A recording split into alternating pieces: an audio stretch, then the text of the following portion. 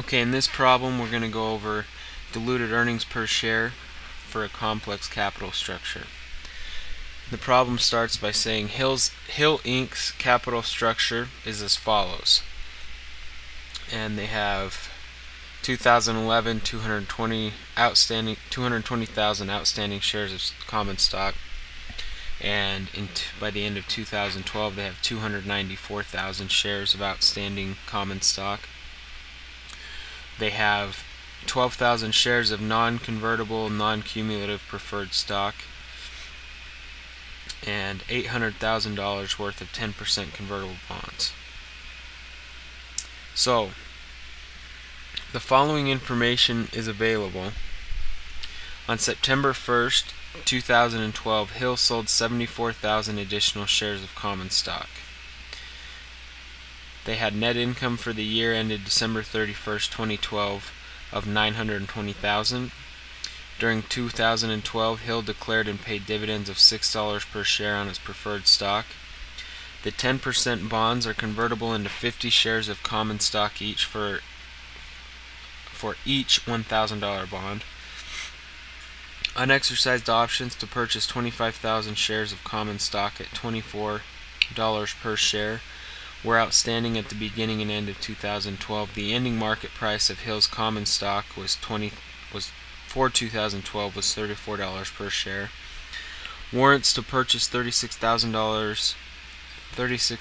shares of common stock at $36 per share were attached to the preferred stock at the time of issuance. The warrants, which expire on December 31st, 2017, were outstanding at December 31st, 2012, and Hill's effective income tax rate was 30% for 2011 and 2012. So what the problem wants us to do is figure out basic EPS for the year ended 2012 and compute diluted EPS, or earnings per share, for 2012.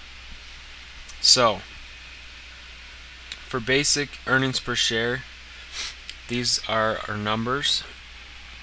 Net income of $920,000. You get that from this right here.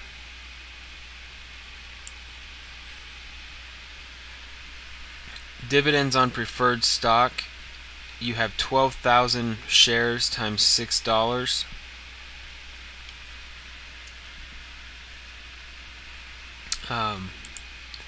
During 2012, Hill declared and paid dividends of $6 per share on its preferred stock. So, you subtract the 72,000, and you have the net income applicable to common stock is 848,000. Then we need to find weighted average shares. So, from January 1st to September 1st, we had 220,000 shares. It's right here, 220,000. And then we sold 74,000 additional shares of common stock.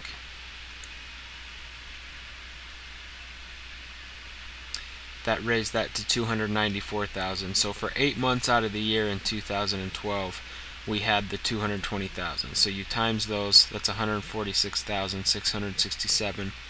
From September 1st to December 31st, we had 294,000. So you times that by 4/12, because we had 294,000 common shares outstanding for 4 months out of the year. That's 98,000. You add those together, and that gives you 244,667. If we divide that, if we divide the net income applicable to common stock of 848,000 by the weighted average number of shares, 244,667, we get basic earnings per share of $3.47. Okay, now we need to find diluted earnings per share. So, on these convertible bonds, 10% convertible bonds, $800,000. We need to test for dilution. So you take the interest net of tax per $1,000 bond. So somewhere in here it mentions, okay, so what you do is you find their effective tax rate. Hill's effective income tax rate was 30%. So you have a $1,000 bond times 10% interest, but then you multiply that number by 70%, and it's paying out $70 in interest per bond. So you divide that by the number of shares, and you get $1.40 per share.